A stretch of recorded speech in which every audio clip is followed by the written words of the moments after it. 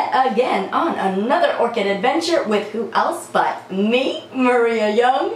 And you guys remember, like about 2 weeks ago, I did go to the Dora Plant Show. You guys do remember that, right? I mean, you guys did actually watch the video, right? Yeah. Of course you did. Hey, if you guys did not watch that video, like, you totally missed out. I had so much good, exciting adventures at that show. So if you didn't watch it, oh my gosh, oh my. But you know what? It's not too late to get on that orchid bus. As a matter of fact, all you have to do is click on the link, like right there. If you click on that link, it'll take you directly to that video, and you can indeed experience the experience. Well, about like 2 weeks ago when I went to that plant show, I did tell you like about 2 weeks ago that I was gonna do a video, and I did not. Why? Oh, why? Well, folks, I got a little bit busy, and unfortunately I didn't get to it, but you know what? I got all the time in the world right now. So don't fret, guys, don't fret. I did not forget about you. Would I ever forget about you? Like, no way. I would never, ever, ever, ever, ever, ever, ever forget about you. No, I wouldn't. So we're gonna get that orchid haul party started right now. And the very first 2 orchids on our list are coming from Jerry from Pelican Coast Farms. And indeed, this one in particular is called the Episolari. What an interesting orchid right here. Look at the shape of those petals. And of course, look how frilly and lacy it is as well. And this actually reminds me of somewhat of a Brassavola right here. Definitely an interesting bloom. And this next one, again, is coming from Pelican Coast Farm. This is a Dendrobium nobile. Lucky girl right here. And indeed, I am a lucky girl with all of these beautiful, beautiful, fragrant blooms. And the next orchids on our list are coming from Linda Ritter's. Of course, we all know Tom Ritter's orchids. And this in particular right here is an infamous Paphiopedilum, looking so elegant and tropical as always. And of course, if we take a look at those mottled leaves, indeed, tropically delicious. So let's test our skills out and see just how badly we can chop up this name right here. So this is a Paphiopedilum Maculi curtisii Madier crossed with a Paphiopedilum Madier Napa Valley. Now try saying that 10 times really fast. Woo! Now, with such a complex name such as that, I'm so glad that it's so easy to see just how beautiful this Paphiopedilum is with all sorts of stripings and textures. You see those little hairs? How adorable is that? And of course, on that pouch, you're seeing the stripings or the veinings as well in there. Definitely such a beautiful and elegant flower right here. And these 2 beautiful orchids are also coming from Tom Ritter's Orchids, and these are both hybrid zygopedilums. Indeed, very interesting and colorful blooms. They are always such bold orchids, and indeed always fragrant and never ceasing to amaze me. Such beautiful, beautiful orchids, and always a pleasure to have. And these beautiful alba-colored blooms right here, very uniquely shaped with their twisty petals and sepals. Definitely an antelope variety of a dendrobium. As you can see, with the twisty shape that emulates an antelope horn. So definitely a very beautiful bloom and interesting to look at. And this one right here is another dendrobium. Unfortunately, it is a UFO, an unidentified, very fabulous orchid. But indeed, we don't know her name, but she is still dainty and very beautiful. Indeed, I am loving the color and also the veining on this one. And this darkly colored, very rich maroon blooming orchid right here is a Multassia Royal Robe. And although she is fading, I will have to say she is still quite a beauty.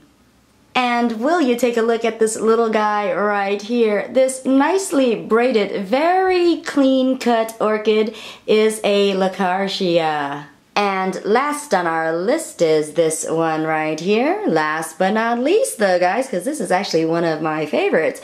And to be honest with you, you know what? I got into a little tussle with Stuart to get this one. Okay, I sure did. And guess who won? You guys already know, right? It's like flower power to the 3rd degree right here, okay? So anyways, this particular orchid right here is a Maxillaria bushtianii, and I do hope I pronounced that right. But indeed, this is quite a spectacular orchid right here. Very nice in the way that it blooms. As you see here, folks, you're seeing a lot of dead debris here. Actual reality, this is actually older blooms from last week. That's right. These are somewhat of a sequential bloomers. At least this is the first set of blooms right here, and in a week a new set grows right in. And indeed, this has somewhat of a maxillaria shape, as we all know. As you can see, the petals and the sepals on this is a very pristine white, and then you're looking into the center, that throat area right there is a very rich, beautiful orange. And one of the best things about this bloom, not only is it uniquely shaped, but indeed this is such a fragrant flower right here. One of the strongest smelling blossoms I have ever smelt, smelling of a very sweet jasmine and capable of filling up an entire room. Indeed, quite a beautiful and interesting orchid, this Maxillaria bushtianii. Okay guys, so I do have to ask you, do you guys notice something very strange, maybe even unusual? Something perhaps missing from this haul? I don't know, it just seems pretty strange. Let's see if you guys can figure it out. Yep, you guys guessed it. You hadn't seen yet a Vandaceous orchid. And I know you guys are starting to get worried, right? Because you know that Vandaceous orchids are one of my favorite genera. So of course I could not leave it out. No way, never would I, okay? So this Vandaceous orchid is actually coming from Smiley's nursery. And of course you guys know that she specializes in all sorts of vandas. And I am going to be doing a tour of her nursery, so you indeed don't want to miss that. You have to stay tuned for more on that one. This in particular is called a Halutiana, and if you guys know, the Halutiana varieties are very, very interesting in their blooms. Not only are they fragrant, but they are just so uniquely looking. So indeed, I wanted one of these for a very long time, and I'm doing like somersaults here because I finally got one. And even though this isn't that big, well, it's a good size.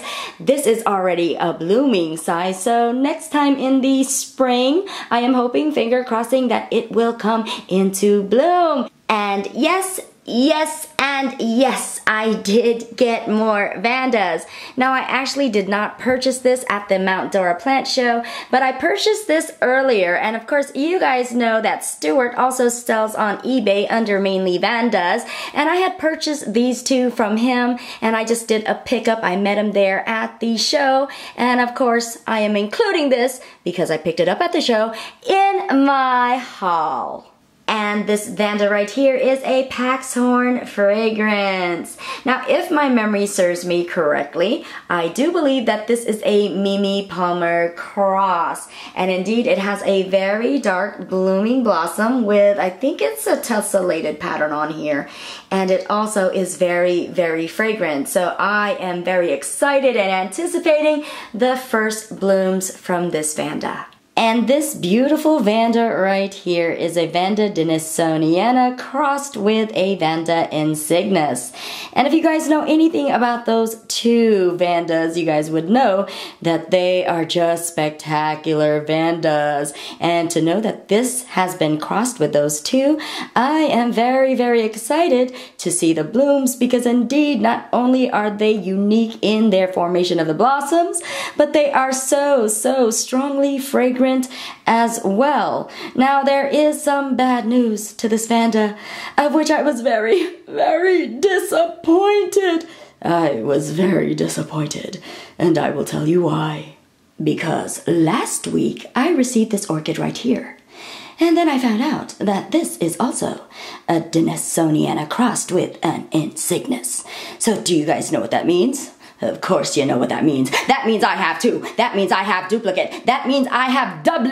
Okay? I have two of these. I have two of these spectacular Vandas. Now you guys may say that's good news, but no, I don't. I really don't want to.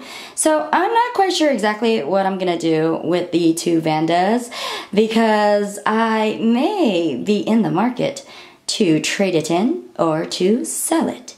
It just depends. Because you guys know, even though they are two of the same crosses, or two of the same kinds of Vandas, that doesn't actually mean that the blooms will be the same. So I am actually going to wait to see what the other blooms look like. And indeed, if there's a huge difference, I may keep both of them. But if there's not a substantial difference, you guys, if anyone's interested, again, I may be selling it. And I have to tell you, the blooms on this Vanda is spectacular and also one of the strongest smelling blooms I have ever smelt. They are right on my top 10 top smelling orchids. So indeed, this is quite a catch. I'm just saying. And guess what I just found out, folks? Take a close look. That's right, you see it. You see that spike on this Denisoniana cross with an Insignis. You sure do. Now we're going to be able to find out here in a little bit if this one right here will bloom just like this one. We'll see. And oh my beejeebers, I ought to be such ashamed of myself right now. I know I told you guys that I was completely done with my Tom Ritter's collection. Well, you guys, guess what? I told such a big orchid tale right there because I just found 3 stragglers just hiding away, and I'm gonna go ahead and cover them right now. And this one right here, folks, this is an Angraecum eburneum. And indeed, this orchid right here can get to be quite a humunga dunga size. And you see right there, folks, you see that big long spike. Indeed, it blooms just an abundance of flowers, small little waxy flowers, but indeed they are fragrant and very beautiful. And this right here, folks, is a very interesting orchid. This is a Dendrobium lamulatum. And indeed, this can get quite big. And as you can see, the pseudobulbs are very flattened. And the way this blooms, it'll bloom in huge clusters of little white, creamy colored flowers. And indeed, give such a spectacular tropical display. And this is a Dendrobium nobile. This one in particular is known as the Fancy Lady. And indeed, we keep it fancy round her, round her. And also, folks, I was able to get some hang-a-pot hangers right here. You guys remember my Mount Dora actual show video, right? Well, if you guys didn't see that, shame on you. Okay, that was a very good show. I met a lot of good people there, and it was very nice with lots and lots of orchids.